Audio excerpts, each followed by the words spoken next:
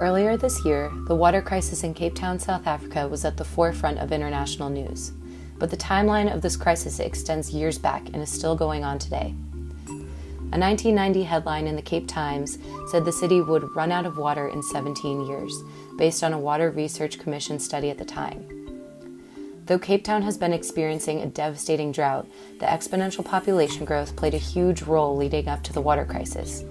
From 1995 to 2018, Cape Town's population grew by 79%, massively increasing the demand for water while the supply was running low.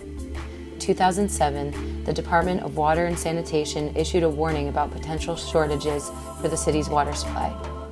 In 2014, the city's dams were at 71.9% capacity, but in just 1 year, it had declined to nearly 50%. 2 years later, in 2016, the city decided to implement Level 2 water restrictions, and it was quickly elevated to Level 3 on November 1st, 2016. This meant that no sprinklers or hoses could be used in residential areas. But the threat was still looming. Cape Town began to plan for emergency water sources, beginning the construction of 3 major desalination plants. By the end of the dry season in May 2017, the storage and dams were less than 10% of their usable capacity, and it was announced that Cape Town was in its worst drought since 1933. On June 1st of 2017, Level 4 water restrictions were put in place, limiting the usage of water to 100 liters per person per day. In just 3 months, the city imposed Level 5 water restrictions. This meant that starting September 3rd, 2017, each household could only use 50 liters of municipal water per day. And to put this in perspective, the average American's 8-minute shower uses 65.1 liters of water.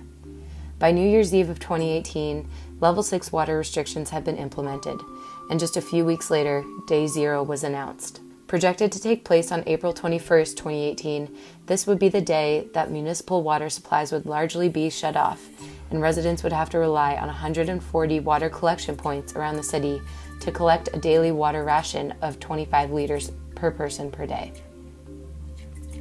In February, a scary turn of events changed the date of Day Zero from April 21st to April 16th. The reality of Day Zero caused Capetonians to significantly reduce their water use, and by March, the total daily consumption for the city was down to 511 million liters per day, and Cape Town had hit its rainy season. Day Zero was then moved to May 11th, then June 4th, and then to July 9th. And finally, on June 28th, Day Zero was postponed indefinitely. Although Cape Town has slowly come out of their drought and successfully reduced their water consumption, they're not out of it yet. They have continued to remain in Level 6 water restrictions to prevent slipping into another crisis.